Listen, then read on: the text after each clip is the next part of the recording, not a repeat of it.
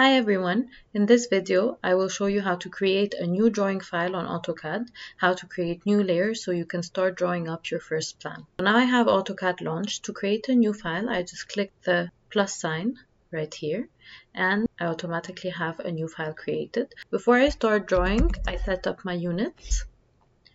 I use millimeters and my precision is 2 decimals. Then I adjust my scale. I usually print at 1:100. Now I want to create a new layer because I'm going to start drawing my walls. So I'll go to Layer Properties.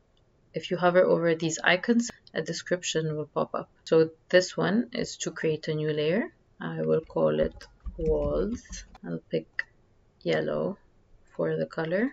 Line type is continuous. Line weight 0.15. Now I can actually start drawing my first line. I'll just hit the L key on my keyboard and I'll start drawing. As you can see, the line is pretty flexible. I will click the F8 key on my keyboard to keep everything orthogonal and to keep my lines straight. So my first line is 1500 millimeters long. I hit the scroll button twice on my mouse to zoom out. Now it's zoomed out to the appropriate length of my line. I'll just delete that and I'll start drawing a bit far from the origin point. Also, another thing is when I start drawing my first line, it's still white, whereas I chose for my walls layer to be yellow. This is because I'm still drawing on layer 0. So I can either pick the line after I've drawn it and change the layer, but this doesn't set it as my current layer, so it's better to pick the layer that you're going to be drawing on before you start drawing all the lines you want. So now I'm going to start drawing up my plan. Now I have my plan ready and I left spaces to add in my openings. Some of those openings are doors and some are windows and some are archways. To indicate my lintels, I'm going to add a new layer.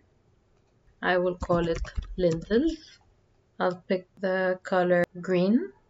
Line type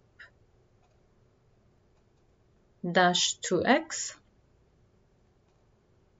Line weight, I'll keep it the same as the walls.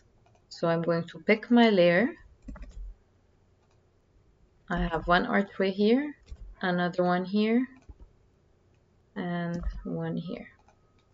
Now I'm going to create a list of the layers that I created on the side here. I'll go back to the walls, draw a line here.